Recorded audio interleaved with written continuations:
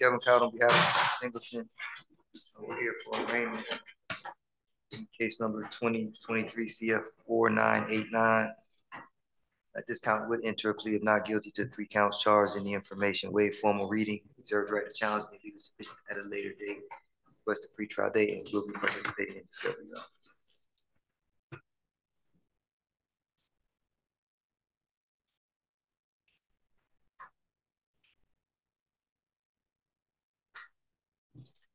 Speedy trial on the new case? October the 19th, 2023.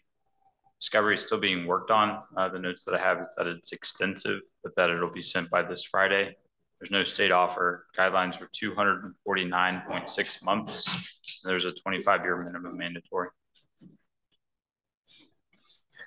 On the previous case, the possession case, I'd written down speedy trial of June the 8th.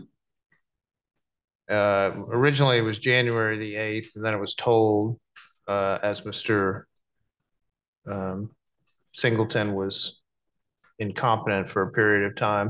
And then I've got the new date on that case is June the 8th. Your Honor, I will execute a waiver of speedy trial. You prepared to do that today? Yes, I am. All right, we'll show speedy trial on case number 2022-6964 has been waived by counsel.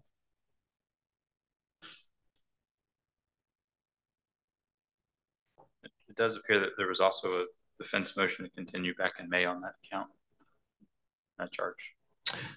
You are correct, which would have constituted a waiver of speedy trial in and of itself. So, all right, very good.